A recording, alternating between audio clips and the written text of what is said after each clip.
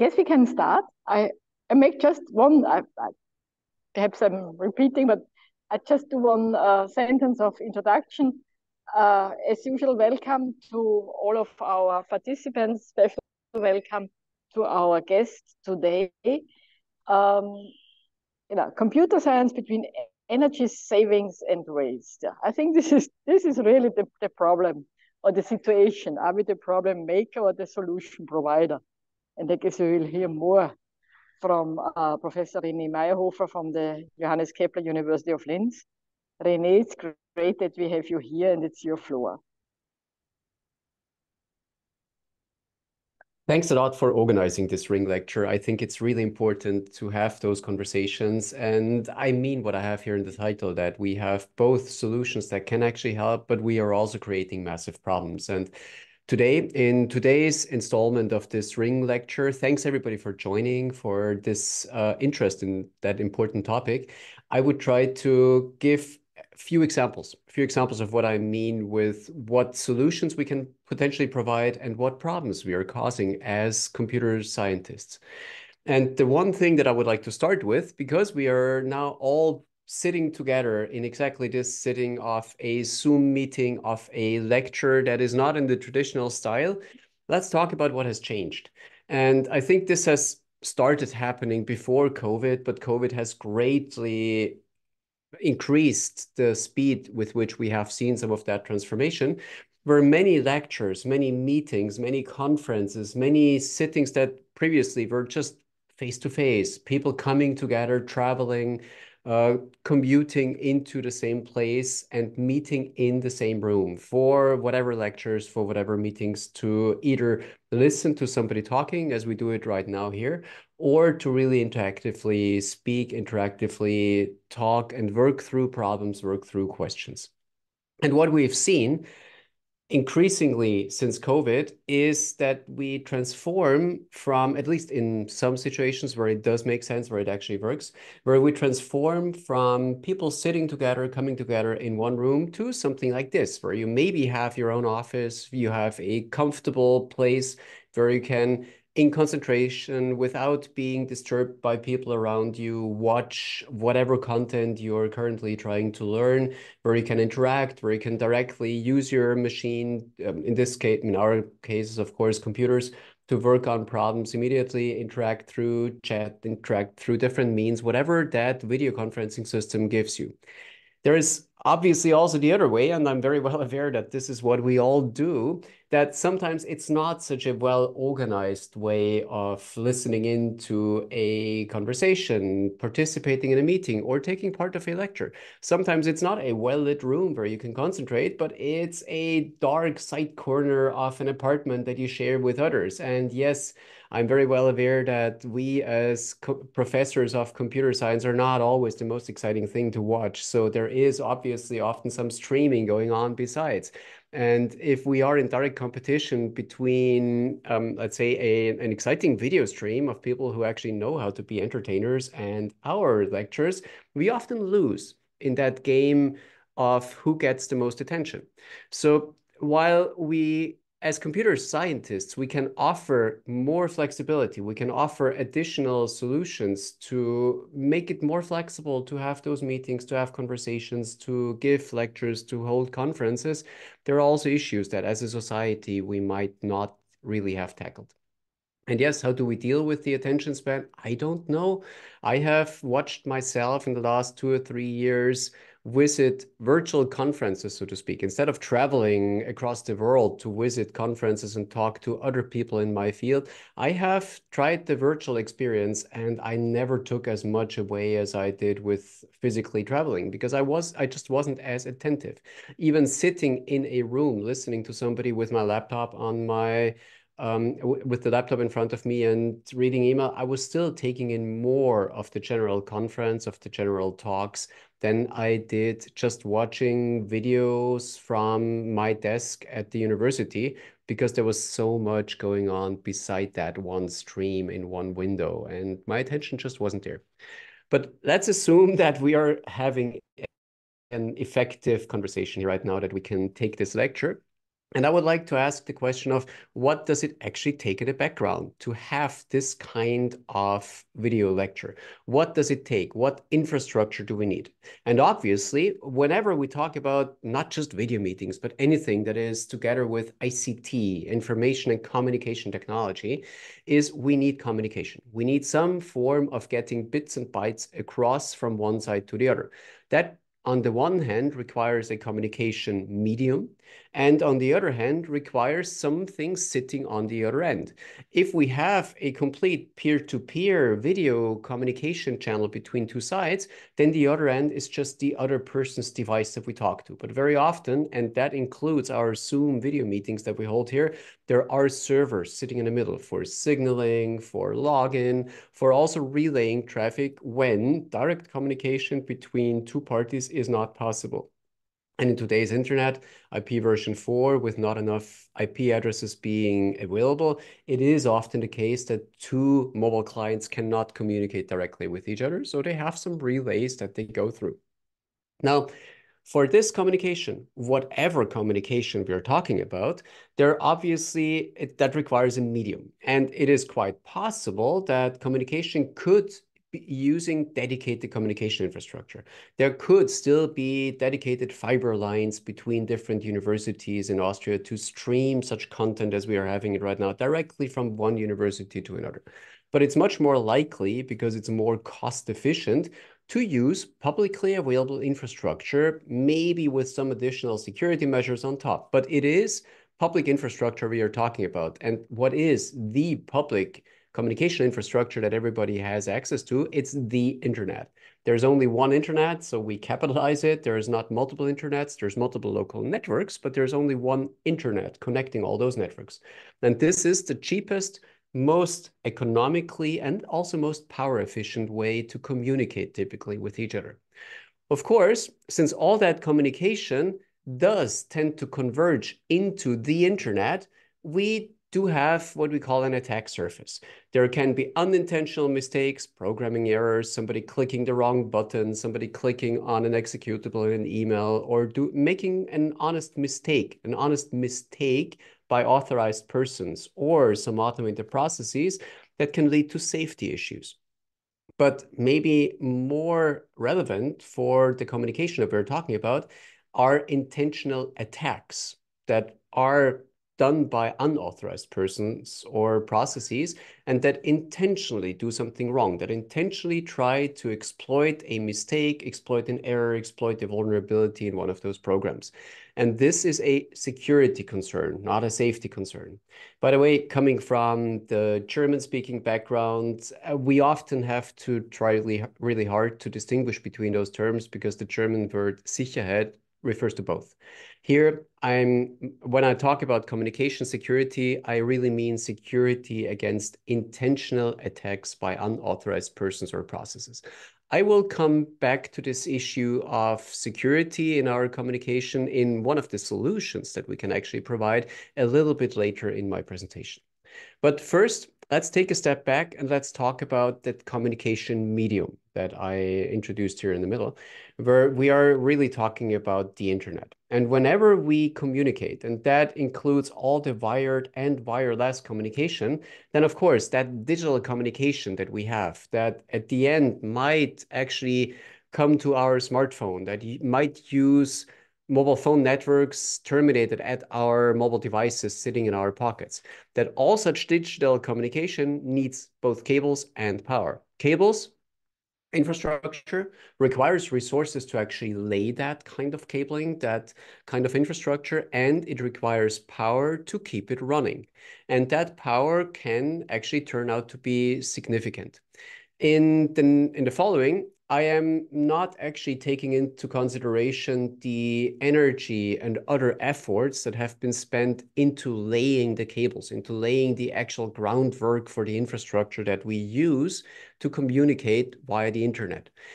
The reason being is that I don't have any numbers. I couldn't find any good numbers of what the energy consumption, the other resource consumption that was involved in actually laying those cables. And since we don't have any numbers, as scientists, I don't much like to talk about anything where I don't really have specific figures. Now, why do I bring this up? Because we should just keep it in mind that laying infrastructure, laying communication infrastructure is also consuming resources, and we should reuse that communication infrastructure as much as possible to amortize that kind of cost. You lay infrastructure once, but once a cable has been laid, it can be used for decades, and and hopefully, if there's no damage, doesn't actually need any maintenance to keep that cable, ideally fiber cables, just running. And that cable, that cost that was used for laying it was only have to bear once. But the power cost, the electricity power cost for keeping the infrastructure running, that is a constant power that you have to bear. So let's ask, how bad is that actually? How much energy do we need to keep the internet running, to transfer data as we have it right now here in this video lecture? I have tried to find, excuse me, I have tried to find some figures, some numbers, some estimates really, to try to give you a picture of how much energy we are using by having this Zoom lecture today, and generally how much energy we are using for our data transfers. A lot of the figures that I found here are not really based on solid peer-reviewed scientific publications because there aren't many. And there are also not many official figures that you could get from the energy companies or from governments that would specifically tell you how much energy a specific, let's say, video call is using. So a lot of the figures that I'm presenting today are taken as an aggregate from different sources that I tried to find on the internet, of course. And I'm trying to give you links to those sources here at the bottom of those slides. If my slides will obviously be made available after the lecture and can be distributed through the web pages as we see fit. Now, let's start with estimating how much energy, how much electrical energy we are actually using specifically for the network transfer part of having such Zoom calls. And one of those estimates that I found that seems reasonable is based on the numbers that Zoom, the company itself, is publishing on their webpage. So the official figures of what the bandwidth consumption, the recommended bandwidth for having high quality Zoom calls or reasonable quality Zoom calls every client should have. So those numbers are really taken from Zoom's numbers themselves and are per participant and estimating for a 1 hour video call using those figures. So it depends obviously on which quality of video stream you're using, the compression, etc. But those are average figures. So let's say from a high quality to an HD 1080 pixels video call, every participant consumes somewhere between 500 megabytes and 1.6 gigabytes of traffic on average for a one-to-one video calling. This is per participant. So every participant incurs this kind of data transfer. If we have a video call, then per participant is actually a little bit more because you have to send your own video, but you have to receive multiple video streams. Yes, on the Zoom server side, those can be scaled down, those can be aggregated. So the Zoom server side can actually do some to help with the data consumption, but a group video call will take, at least according to those estimates, will take more data transfer, more data volume than a one-to-one video call per participant. So here for group video calling in a 1 hour, those estimates are between 800 megabytes to up to 2.5 gigabytes, depending on the quality setting of the video streams that you use.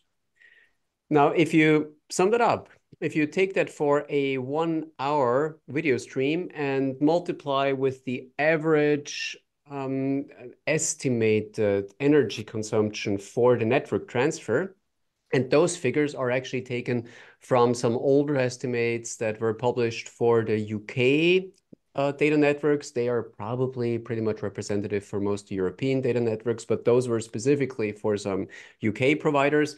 We get to about 0.07 to 0.2 something kilowatt hours for 1 hour of Zoom video call with 6 people in the call, again, per participant here. Zoom can scale up to 1,000 participants in standard meetings or even further. And so for 1,000 participants, those estimates go to somewhere between 12 and let's say 37 kilowatt hours, again, for 1 hour of video lecture. That assumes that all participants send video. So all have video enabled. Obviously, the first saving that we can do when we have a large Zoom meeting that does not depend on interactivity, that doesn't depend on actually watching each other's reactions to some, is turn off your video. This is counter to some of the social interactions that we would like to have. And I speak from personal experience. When we give video lectures, then it is sometimes a bit annoying to only see black squares. We don't know if people are still listening, or if the video stream on the next window is just more entertaining, or if we said something that loses people. In a physical lecture hall, in the faces of participants, you can see if they're still engaged. You can see if people get what you're saying, or if you have to explain it differently. Just watching at black rectangles, you don't see that. But from a pure energy consumption point of view, it makes a lot of sense to turn off video while you're not actively sending anything relevant through that video. You lose some information, but you save quite significant amounts of network transfer energy there if just one person sending versus tens of people doing that. Now, let's take some estimates for additional energy consumption that we could have there. If, for example, we don't take wired connections, but we take mobile phone cell-based, cellular network-based connections to a mobile phone from your mobile network provider, then estimates go to a factor of 7 to 10 above what we assume in terms of network transfer costs per gigabyte for the transfer itself. So again, we're not talking about the server side yet or about the client devices. We're still talking only about the network transfer.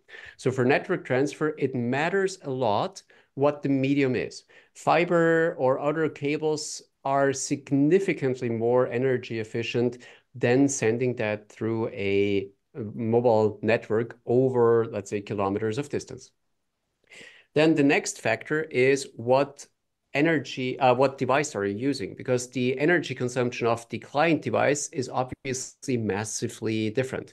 If you use a big screen or a laptop or a phone, there's a massive difference in what you actually use on the client device in terms of energy. And finally, we need to talk about the servers. We need to talk about the relay servers, about the authentication, the signaling servers, all the cloud side that is still used to moderate those video streams that we're sending across. And this is the hardest part to estimate because this is amortized over millions of virtual servers, and maybe a few thousands of these are used to just relay Zoom calls. And this is really, really hard to estimate the energy cost. So all that I said before, all those assumptions from the previous slide do not include any of the client-side energy consumption and do not include any of the cloud server-side consumption. And please remember, a cloud server just doesn't magically exist somewhere. It's basically just somebody else's computer. It's somebody else's hardware that needs the energy to run. And that also needed the original energy and other resource efforts to be built in the first place. So please reuse those for as long as you can, because those first time building efforts, they will have to be amortized anyways. Cloud servers are probably a lot more energy efficient than the small servers that you might have sitting in your own closet, but still they bear some energy costs that is hard to estimate. So we don't have that included in the estimate so far. Summarizing, when I try to talk about what a Zoom call actually takes in terms of energy, we can assume that a video call with, let's say, 5 participants roughly for 1 hour in HD quality will consume roughly 0.1 kilowatt hours. Is that a lot? 0.1 kilowatt hours, 100 watts for 1 hour. How much is that actually for the network transfer cost, plus some of the clients already being factored in there?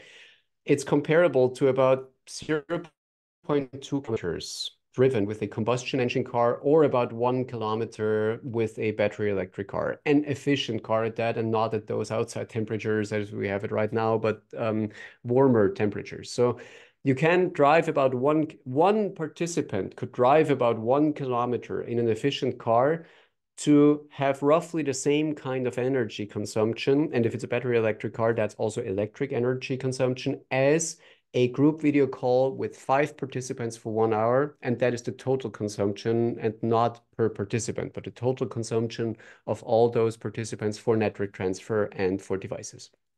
Obviously, there are large error bars here. This is really just you could say an order of magnitude estimate, but it's not accurate. It depends a lot on the device that is used.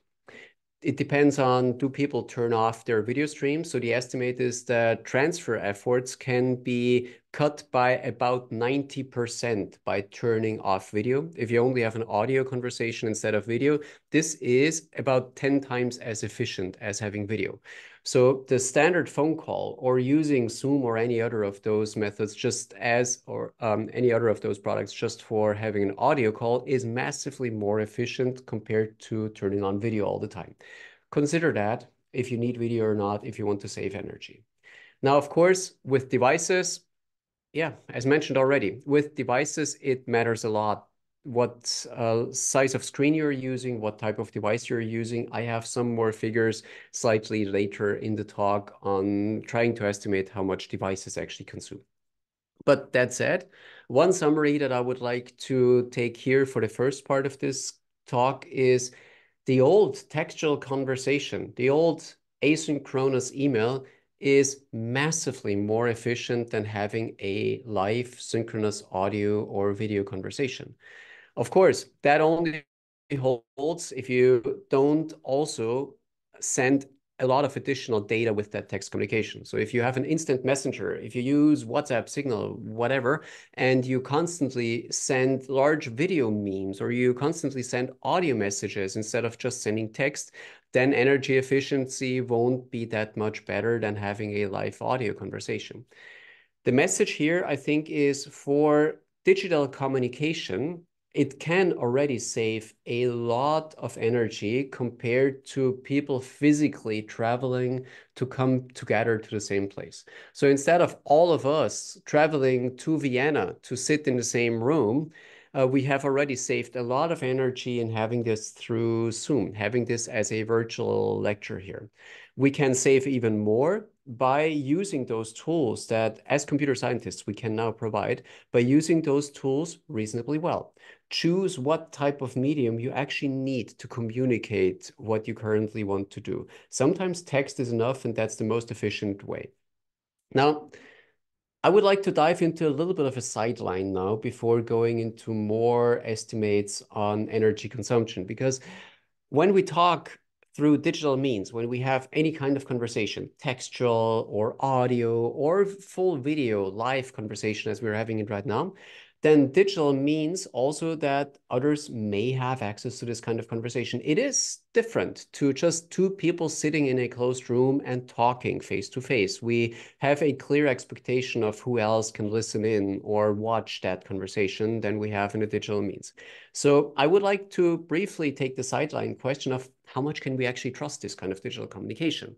If I'm presenting this as one solution that we can provide from the ICT point of view to help alleviate our energy consumption, then is this trustworthy? Can we do that? And I think one of the positive answers is now, as of the last couple of years ago, I think pretty much for the first time since we've had the internet going, we can assume that current mass messenger products do have proper end-to-end encryption. So we do have proper security measures for instant messages that really work and that work well enough that we do consider it from a cryptographic point of view. This is one of the things that I do research on, that from a cryptographic and network communication point of view, we do consider these to be secure. Truly end-to-end encrypted messengers do not give the provider of that tool the option to decrypt any of that content. So no, we do not assume that WhatsApp or Telegram, etc., if you set it up correctly, can actually read what you wrote there, can actually listen in to the audio messages that you sent or to the images or other files that you transmitted via those channels. There are a number of such messengers that do offer true end-to-end encryption. Now, of course, thinking about video conversations, audio conversations, live audio calls, not all of them are made equal, and there are big differences. Zoom has claimed to offer end-to-end encryption since, I think, 3 years ago.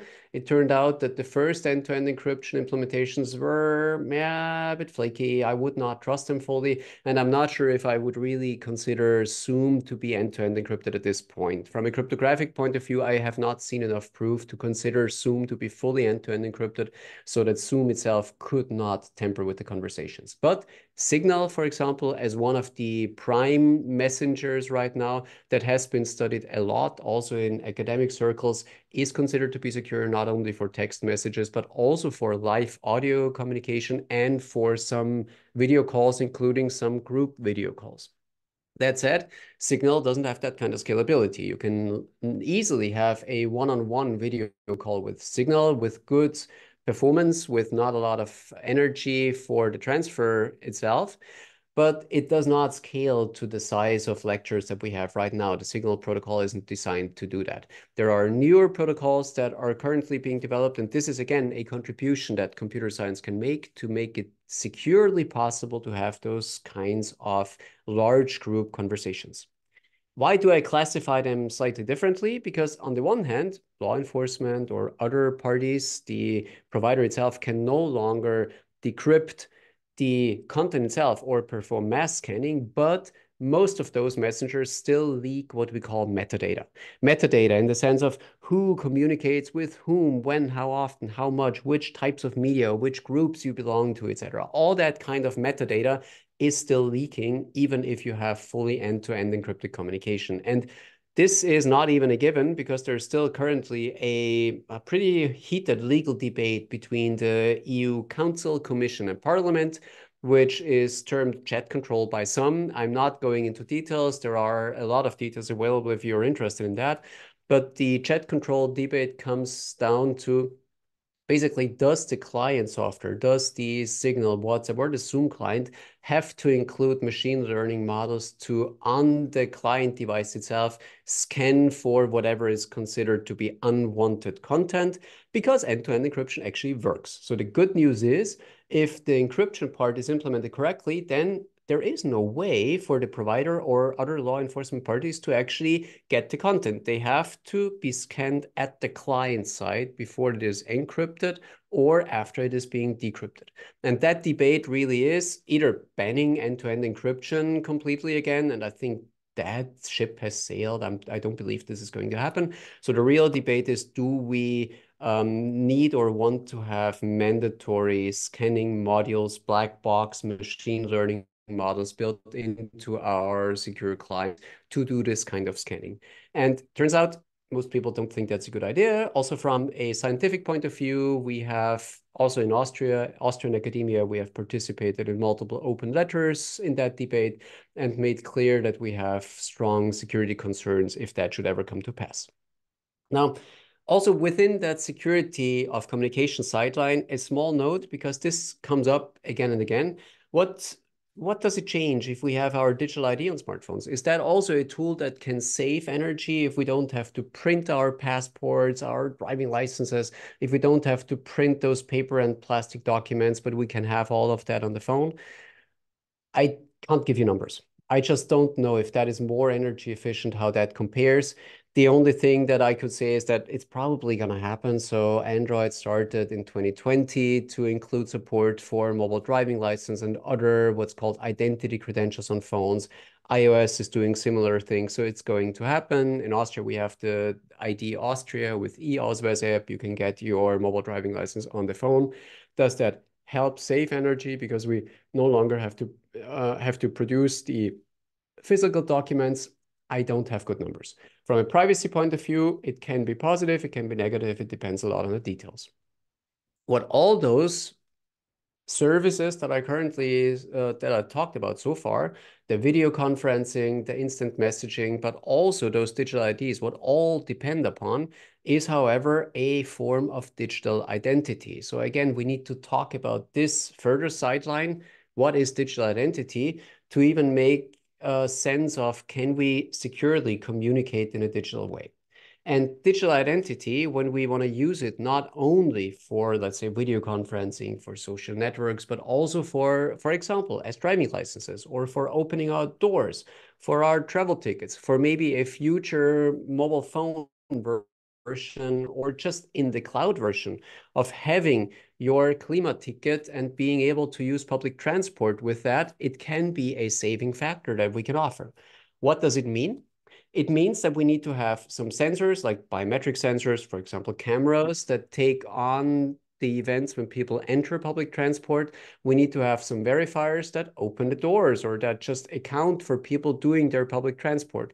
And we need to have individuals here in the physical world interacting with the sensors and verifiers to just go through their daily life and hopefully do that, saving energy in the meantime.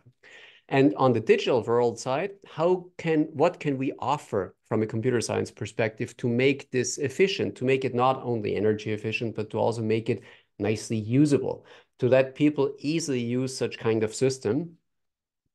The easiest thing is, of course, a central database where all the sensors, all the cameras, all the fingerprints readers, etc., all feed into the central database, and the verifiers know which one to query and then can open doors after verifying that, yes, this person identified by this face actually has a valid public transport ticket.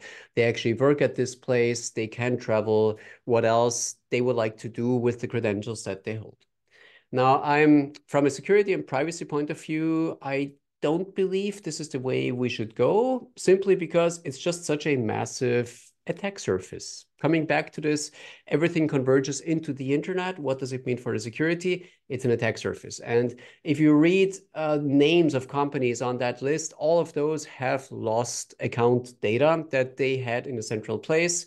You see all the big names there. Facebook multiple times there. You see Microsoft on there. You see Aadhaar here on the bottom left corner, which is the database of biometric credentials that is used in India with billions of accounts in there. And all of those have lost certain parts of their account database. So I think having that centrally, while more energy efficient, to be honest, it would be more energy efficient to have one central database of the whole population, the whole global world population in one place, because then you can actually optimize for the database. You can optimize to make this as efficient as possible. Is from a security or privacy point of view not the right idea.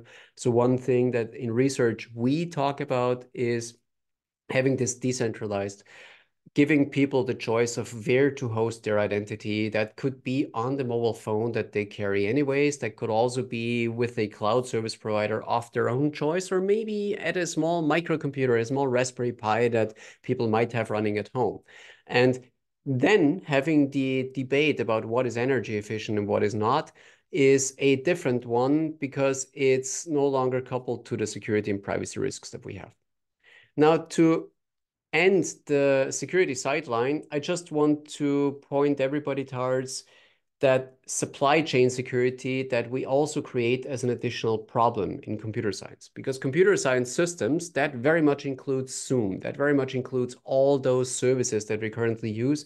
They are very complex systems of systems. They use libraries, they use services. Those services are coupled together, however tightly that may be. They are connected via network services, maybe local services. To think about a specific energy usage case, if in an apartment complex you've got multiple charging stations for electric cars, then they need to coordinate so they don't overload the local grid connection, the local power grid connection, when all cars do fast charging at the same time. So they coordinate. There are open network protocols like OCPP there. Or you might need some remote services, just maybe a simple thing like a time service for synchronizing your different internet service components. And they are all dependencies that any such services like Zoom and like others need. Those supply chains, they are interdisciplinary. They are technical in the sense of any error in one of those libraries and any one of those services that another service uses can lead to a failure of the whole system of systems. They are organizational. You need to have contracts in place. They're economical. If you tie yourself to one specific service provider, even if it might be more energy efficient to have one big data center and just one provider taking care of all the virtual machines that we use, you have an economical dependency on that one service provider. They can unilaterally change their license and service contracts and just make it more expensive once you're tied into their service.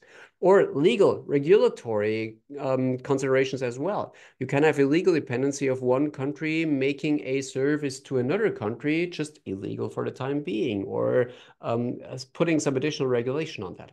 So just be aware that whenever we talk about gaining energy efficiency through any such digital services, we also create typically much larger, much more complex chains of dependencies that we may or may not be aware of. They also have energy requirements, those chains, those additional dependencies, they also need to keep running. But in addition to their energy requirements, they might make a service just not available in the future. And if the more we depend on digital services, even if it can save a lot of energy, the more brittle all of those systems will be.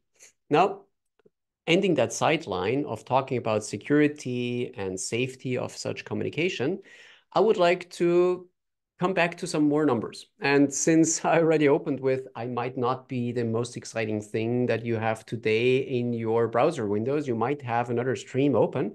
Let's ask the question of how much energy does it actually take to watch a video stream from one of the video streaming providers. And I've taken Netflix here, not because I want to advertise for that service, but simply because that is one that has been looked at during COVID and afterwards, and different people have come up with different kinds of estimates. And one thing that already is visible is, depending on who does the estimate, it can vary wildly. Again, looking only at the network transfer part of it, not yet looking at the server side or the client side, just the network transfer, there are estimates between 0.9 kilowatt hours per gigabyte of transfer to 0.1 to 0.2 kilowatt hours per gigabyte. On the video stream, on the Zoom video streaming example, the Zoom video conferencing example, sorry, that I used before, I used the lower estimate here. But for the Netflix estimates, there have been different kinds of estimates that people have published. So this is roughly how you can see where the error bars are by seeing different kinds of numbers and comparing them. Here, I would say the order of magnitude is probably right. What the exact number is, I really cannot tell. But one thing is pretty much certain: if you transfer wirelessly, so if you watch a Netflix stream not through your local wired internet connection, but if you watch it through a mobile network connection, through a 3G, 4G, 5G, whatever connection, then there is definitely more effort, more energy effort for this kind of mobile network transfer than there is for a wired transfer. It is hard to really estimate per gigabyte because mobile phones in particular do a lot of energy saving tricks. It is much more energy efficient to use the maximum bandwidth that you have with a mobile phone network, use all those 100 megabits per second that you might be getting if you are in a good location, and stream the next 15 minutes of that video stream immediately to your phone, buffer it, and then basically send the radio to standby and save energy than it is to constantly transfer little chunks of that video stream. So if you're not having a live synchronous video streaming that as we have it right now, if you don't interact, but if you have a prepared video stream that you just want to watch, then through batching and other mechanisms, there can be massive energy savings, which also means that it's harder to estimate. It doesn't make a lot of sense actually to calculate per gigabyte of transfer or per kilobyte of transfer, whatever, but it is more reasonable to do that averaging per time, because then you have the radio has to be online for so much of that time for this kind of video stream. Like for an hour of video stream, you know that you have to transfer this much, and then you can average over how long that radio has to be on. And so one estimate that has seemingly makes sense is that for 1 hour of streamed video, The transfer costs are about 0.08 kilowatt hours. Now, again, is that a lot? Let's compare that to the viewing devices. If you watch that on a TV, then a TV can, in the sizes that we typically have in our homes right now, can take anything between 50 to 200 watts, typically between 100 and 150 watts. So it's adding another 0.1, 0.15 kilowatt hours for each hour of watching that. If you do that on a desktop computer, well, then it depends a lot on what type of desktop computer, what type of computer screen you have for the desktop computer. It can go down to 50 watts or even below if it's a very efficient desktop computer, or if it's a gaming rig, 500 watts and far beyond that, depending on the GPU that you're running or the big screens, the pixels that you're driving. Laptops, again, there's a large range of how much energy a laptop will take. If it's running in a reasonably power efficient mode on battery, then it will probably be around or sometimes even below 5 watts. For video streaming through a wired connection or a good Wi-Fi connection locally, you can get away with around 5 watts for watching a video stream on an energy efficient laptop. But again, if that is a big laptop with a big screen with a GPU inside optimized for high performance gaming, it can go well beyond 150 watts as well. The most efficient, obviously, also because of screen size. Screen size matters a lot for a viewing device when it comes to estimating energy, is the smartphone. A smartphone running on battery with a local, good quality Wi-Fi connection is somewhere in between 0.23 watts up to 5 watts while doing heavy gaming with the GPU being on at full tilt. Also, that said, 5 watts will probably not be sustainable for a long time because the smartphone will just heat up too much and the CPU and GPU will have to throttle to get rid of that heat. So 5 watts is often considered to be rather the maximum power consumption that is sustainable over a reasonable amount of time, but not much more or not much longer than that. Now, that considered, you have to add that to the network transfer. And of course, if you don't watch video, if you stream music instead of video, then there is a significant saving in data transfer. And specifically, if you also stream video with the screen off, then you do not bear the costs of driving the screen and driving the pixels, maybe with a GPU. That can have significantly lower energy costs for music streaming than video streaming. But if you stream music, and if you stream music in a way that does not aggressively cache on the local device, but where you actually really stream and only have like a 10 second, maybe 15-second buffer, because the service does live streaming, then you have to keep the radio on. And if that radio is not a Wi-Fi connection, but is a mobile network radio, then you consume a lot of power just for the radio transmission. For music streaming, the radio transmission is much more significant compared to the overall energy consumption than for video streaming. Bear that in mind, please, when you listen to music.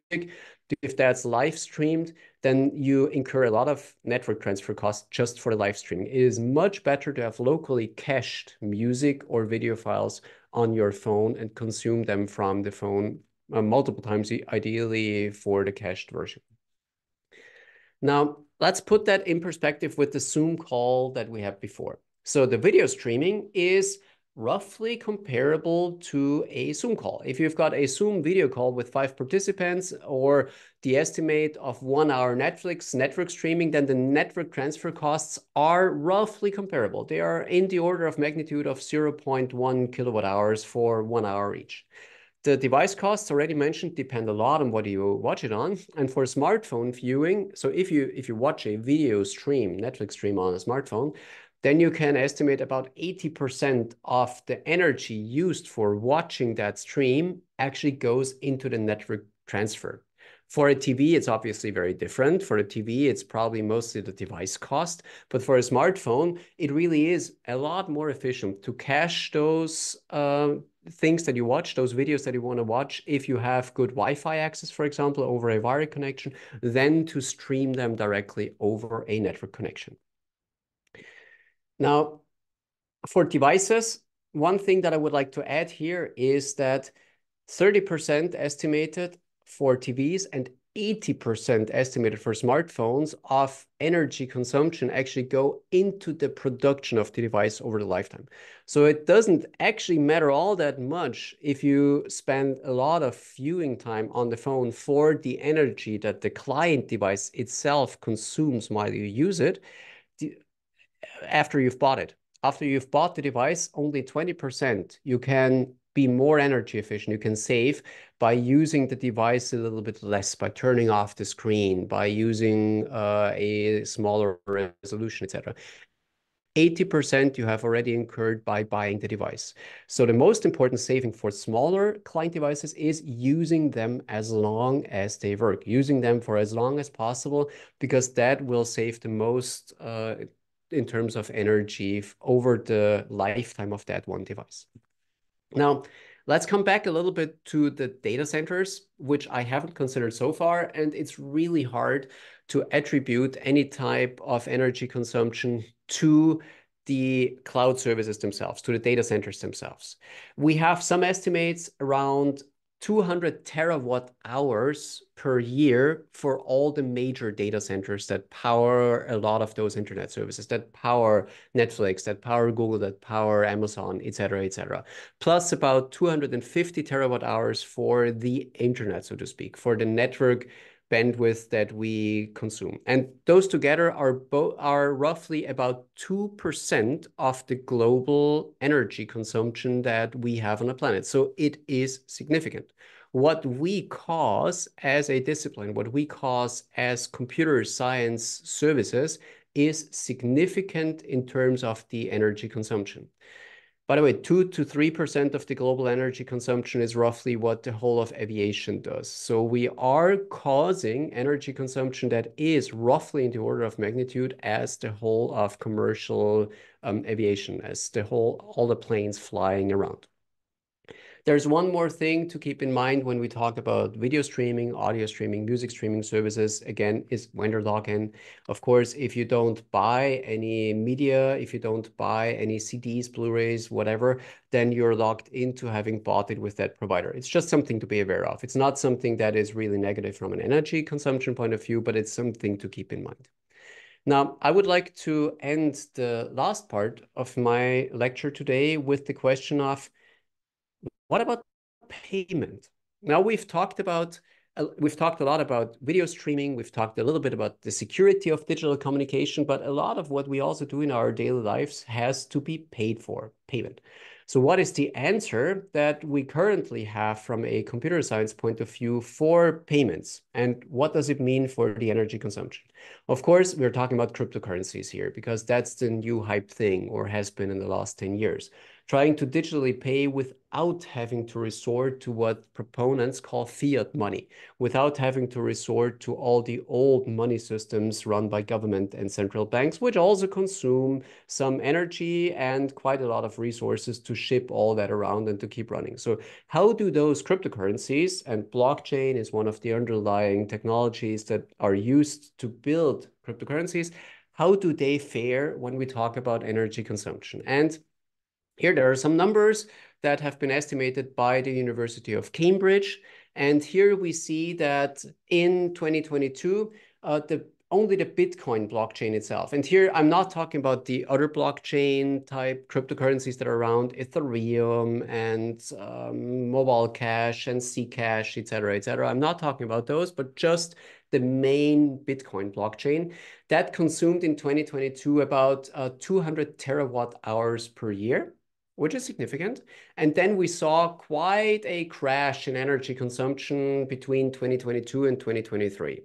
That happened because in 2022, a lot of that Bitcoin mining, a lot of that hashing that actually causes all that energy consumption happened in China. And there was so much energy consumed in China that it caused brownouts in the Chinese electricity network.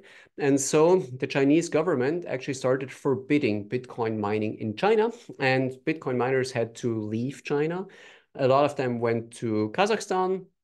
Then there again, brownouts in the electricity grid in Kazakhstan. They were thrown out of Kazakhstan, and now a lot of that is going on in Texas. So maybe here at that peak time, when we had about 200 terawatt hours a year, that had about 75% of Bitcoin mining happening in China. Just to keep in mind, because if anybody controls 51% of the mining power, of the hashing power of a blockchain, they basically control how that blockchain can develop, and they control the spending transactions that go in there. At the moment, I think it's spread a little bit more, but we are here roughly at about 75 to 100 terawatt hours per year at the moment. How much is that? Can we put that in perspective? So at the peak, when it was about 200 terawatt hours, that compares roughly to the energy consumption of countries the size of Thailand or Vietnam, and is not far away from what Australia as a whole continent consumes in terms of electricity. Now, after mining power went down because China kicked miners out of the country, with the 75-ish terawatt hours, what you can see here is that it compares fairly closely to the whole energy consumption of Austria. Everything that we need with, electricity consumption in Austria, everything that we need in terms of electricity in Austria right now, all the lighting, all the heating that is not fossil-based, all the industrial production that uses less electricity than the Bitcoin network, which at the moment we cannot really use as a currency because the transaction fees and the transaction delays are so bad that you cannot buy any small things. You can pay up to $100 for a transaction fee for a Bitcoin transaction right now if you want to have it verified in reasonable time frame. So Bitcoin is used as a speculation object, and it is used for paying ransomware at the moment. Those are the main use cases for Bitcoin, but it's not really a currency as it was promised to be. Now, of course, there's always the argument that this kind of Bitcoin mining lends itself to use renewable energy. So it drives the installation of renewable energy because it is actually a good deal for the crypto coin miners to use renewable energy. So let's look at the numbers. Unfortunately, I haven't found anything newer than 21. But here, as you can see, the energy mix being used by Bitcoin mining up to that point with the link here where the estimates come from are not favorable. The renewables are actually fairly low here. There's some nuclear energy and there's a lot of fossil energy, including a lot of coal that was being used just for driving the Bitcoin mining, just for solving unnecessary crypto puzzles, unnecessary hashes for the cryptocurrencies. So that argument doesn't stand up to a look at the numbers, that it would actually drive the installation of more renewable energy. Now, there's one other thing that has been floating around. It has waned a little bit. It's no longer as much of a hype, but the non-fungible tokens, buying stuff through just cryptocurrencies that you could use in gaming or that you could use in other like arts comparisons, whatever.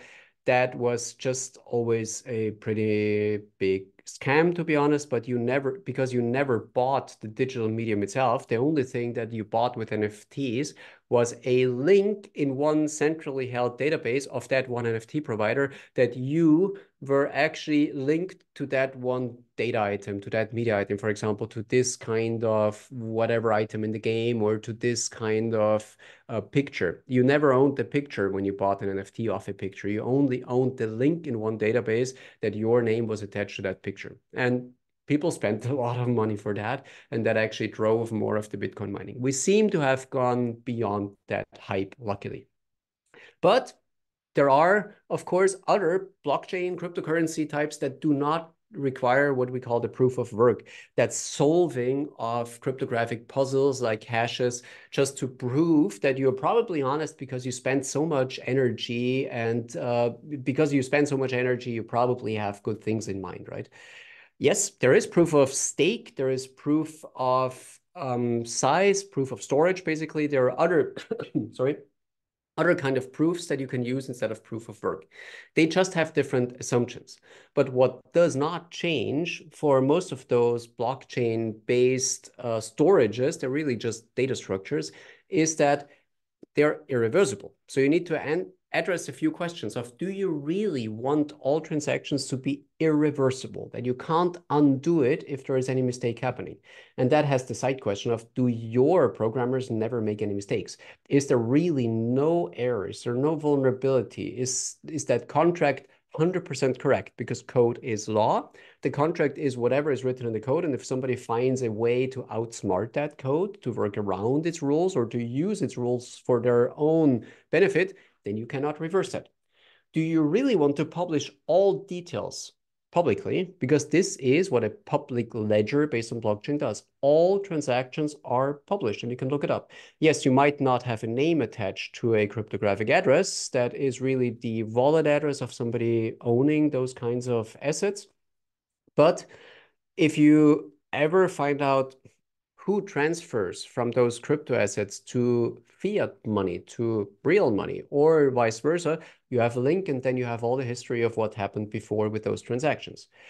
Do you really want every node that participates in this network to mirror the whole history? And that goes into the hundreds of gigabytes for the Bitcoin blockchain right now. Are there really no trusted third parties? Is there really nobody else that you can trust to help you? Are there no banks? Are there no governments that have some trustworthy role that they could fulfill in helping you do those transactions? And how many of those transactions do you actually need per second? Do you need more than about 10 to 100 transactions per second? Because right now, those currencies, those cryptocurrencies, they do not scale very well. And finally, if we talk specifically about proof of stake, do we really want to trust people who just have more money, more with the voting power over the rules that govern that blockchain? Because this is what proof of stake means. Whoever puts more money onto that one scheme can control more of the voting that happens for regulating the transactions. There are many more detailed publications to try and answer in which cases you actually could benefit from blockchain as a data structure. And it turns out most of the time, there are much more efficient methods to gain the same or sometimes even better security guarantees than what people try to get with a blockchain. Yes, there are some legitimate and real use cases for having a blockchain-based data structure with distributed systems, with full mirroring of the content. But there might not be as many as you would think. And most of the time, you really just don't need it. So putting everything together, you've already seen these numbers, just repeating that slide. How does a blockchain-based cryptocurrency figure in there? Well, a single Bitcoin currency can take up to 2,000 kilowatt hours, a single transaction. If you compare that to 1 hour of Netflix streaming, that's a factor of more than 2,000 in between.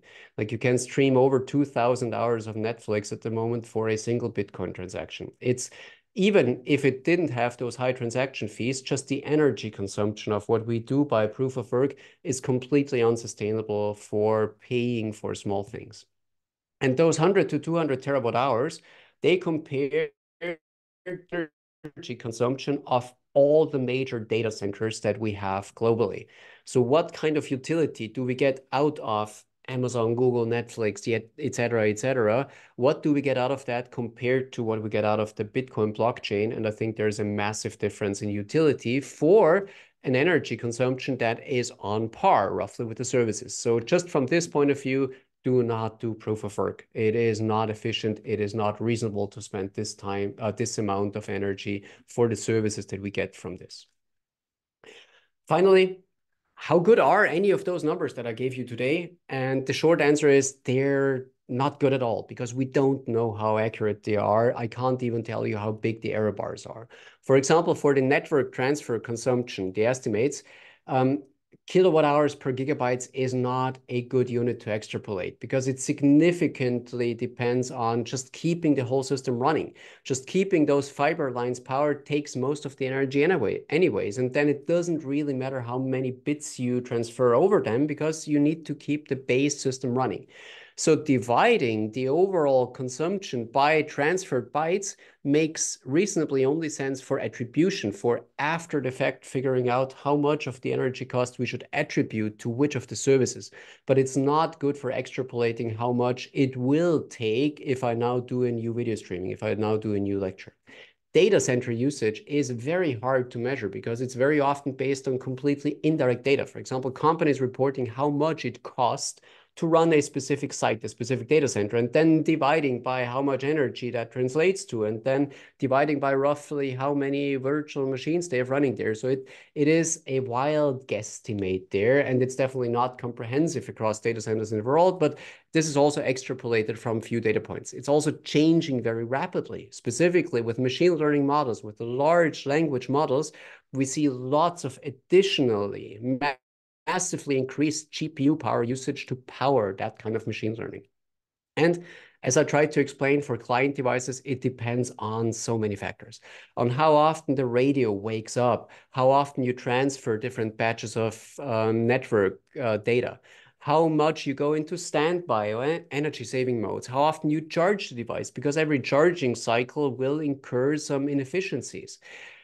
The improved efficiencies that we also see in client devices, and we've seen lots of improved efficiencies, are unfortunately also often counteracted with increased usage. We have much more video and audio streaming and video conferencing now than we had 5 years ago. So while our devices became more efficient and energy transfer became more efficient, we also use them so much more. And all of those factors, all of those uncertainties add up.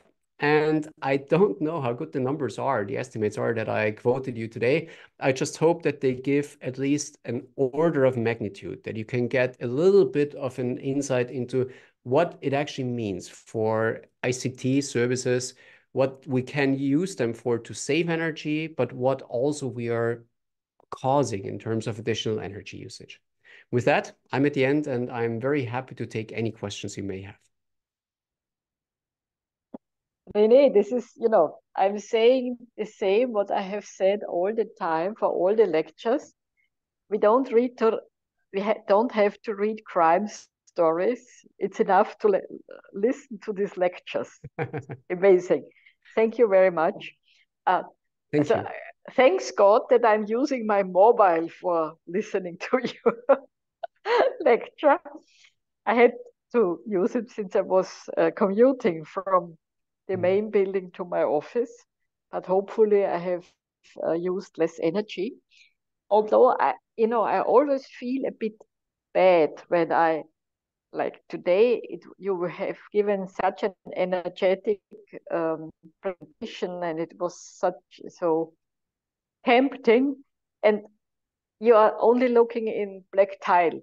So I feel a bit embarrassed or bad about it, but yeah, this is the cost of sustainability. Yeah. No, I mean, again, thanks for organizing it that way. I think that is the right thing to do, and having ring lectures with all the Austrian universities participating is a really good idea because it gives a much broader picture than anyone could give. So thanks for organizing it that way. I am totally happy to do it that way because energy-wise, it is the right thing to do, even if I can't see faces, if I can't see people nodding. I hope that it was sufficiently interesting for people to still be engaged, even if we can't have this kind of interactivity. But we can benefit from that. There are some questions in the chat. Do you see that chat? I see that, yes. So thanks for reporting the average energy usage of one particular system. These are excellent data points. They fall quite in the middle of what I quoted, I think, here. And yes, it is significant energy consumption that, of course, is a lot less than physically traveling there, but it is something to consider. Now, there is a question, are desktop pictures more energy efficient than the typical video pictures via cameras? That's a hard one. So is that referring to just having a background that is not live streamed, but a background that is put behind the face, behind the speaker? I'm not quite sure what the question is. If you want to, please feel free to speak up and explain in more detail. What I'm trying to say is something about the desktop pictures. If I have a Windows picture on the screen, instead of I use my camera to show my face. And the question was, is there any possibilities to have these desktop pictures that are more energy efficient than the communication via the cameras? I would say depends on how specifically the transfer is done. If it's not done stupidly, but if there is reasonable compression in those video streaming systems, then yes, any static picture would be massively more energy efficient because any codec worth its while would only transfer a static picture that doesn't change only once. It would not keep on transferring the static picture. That said, if you have a small picture of a speaker just nodding occasionally that is in front of a mostly static background, then a good codec, client-side codec, should also code that down to only the differences between the different images. It's really hard to give good numbers. You would have to average over multiple times to actually figure that out. But yeah, I mean, a static picture is definitely more efficient than a live video stream. Then there's the next question. Aren't Zoom there's a meetings... question. Yeah. Okay. Sorry. Aren't that Zoom... was a question to me. Excuse me, René. Sorry. Just to our students. I know I'm owning you the information in too well, and believe it or not, I will provide this information before Christmas. Yeah, so then you know what to do in January and February, and so I don't want to waste time now. Okay, René. There's a question about, aren't Zoom meetings and all other streaming platforms not ideal for showing slides? Wouldn't it be wiser to create a platform where a signal changes the page? Yeah, I agree. So I think there is a lot more that can be done because the slides would not necessarily have to be shown as a video stream. If they're just static slides and you switch from one slide to another, then having a, let's say, a presentation that is really web page and that synchronizes the slide changes for all the viewers by just sending very small signals to now please display the next bullet item would of course be a lot more energy efficient. I'm just not sure if it would be practical for just other considerations.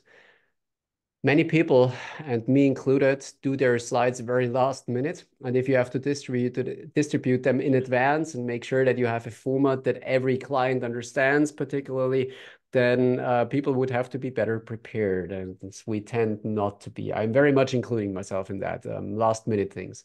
And the other thing is that you would force speakers to basically share the source of their slides instead of just the final output. And not everybody, not all kinds of presentations want to do that. So I think for very practical considerations, realistically, we will, I guess, continue to share slides in the form of video streams. But again, if the codecs are good enough, then they should not just transmit that as a full video stream, but they should only do delta block updates anyway. And when you switch from one slide to the next, it should really only change the delta. And it's still less efficient if you encode it as a picture, as a pixeled picture, than it would be if you shared the slide sources.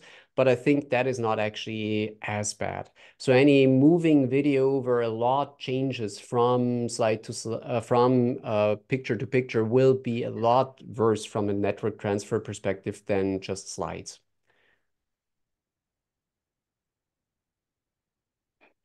You were mentioning that concerning the energy consumption of blockchain usage, that they were thrown out from China and then Kazakhstan. When are they thrown out from Texas? I don't know. I think Texas hasn't seen brownouts yet. Maybe it needs events where people actually suffer from not having enough electricity left over for any regulation to take place. As long as there's money to be made and people don't suffer too much, well, that's cynical of me, but it turned out to be true in China. As long as there was enough money to be made and the problems were not big enough, turning up and firing up a few coal plants that had already been powered down was good business, and so people did it. Only when they started causing big trouble did regulation come in. Amazing. So I look if there are further questions.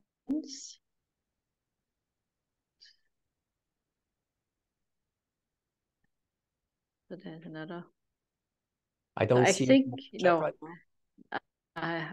I think we have captured most, all of the questions. René, once more, thank you very much. It was really very, very interesting. as usual, I ask for the slides so that we can put them online, if it's okay for you. Happily, I will send the PDF along tomorrow. Thank you very much.